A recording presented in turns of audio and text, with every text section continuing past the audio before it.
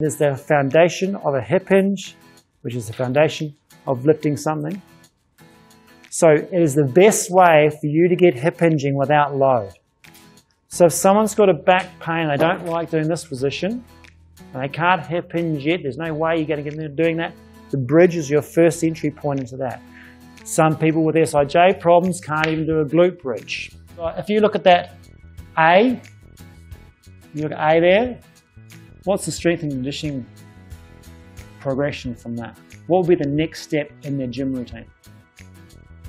Barbell hip thrusts. So this is getting them towards a barbell hip thrust, which is, where athletes who are trying to get very strong posterior train and very big glutes. One of the barbell hip thrusts, which is Brett Contreras does, this little key movement, is one of the best ways of doing that. You've got to make sure that they can do all the progressions before that if you're dealing with someone with pain or injury.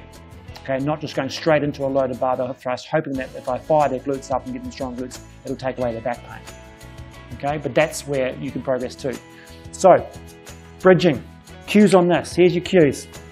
What I would do for them, yes, they need to find their neutral spine, and they do need a lot of education about I'm pivoting here, I'm not bending here. Because this is not an articulated Pilates roll bridge. Okay? That is for doing, that is fine doing articulated bridge, but it does not teach me how to stabilize and bear load in a squat or a hip hinge or a deadlift. Because I don't do this movement in a squat or a deadlift, do I? I stabilize. So from this point here, they've already got a recruit here. This has got to stay flat.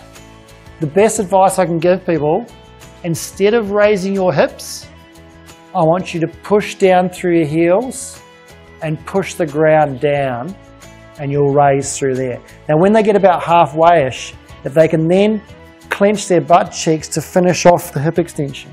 So when they arrive in this point here, they're not in back extension. Their back extensors are on because they are stabilizing through. They're using all this to stabilize. And then you've got to watch their form. Are they in extension? Are they in inflection? How many times have you had people do bridges and they go, that hurts my back? Because they're probably jamming into extension because they're letting that neutral go and they jam and they push themselves into lumbar spine extension.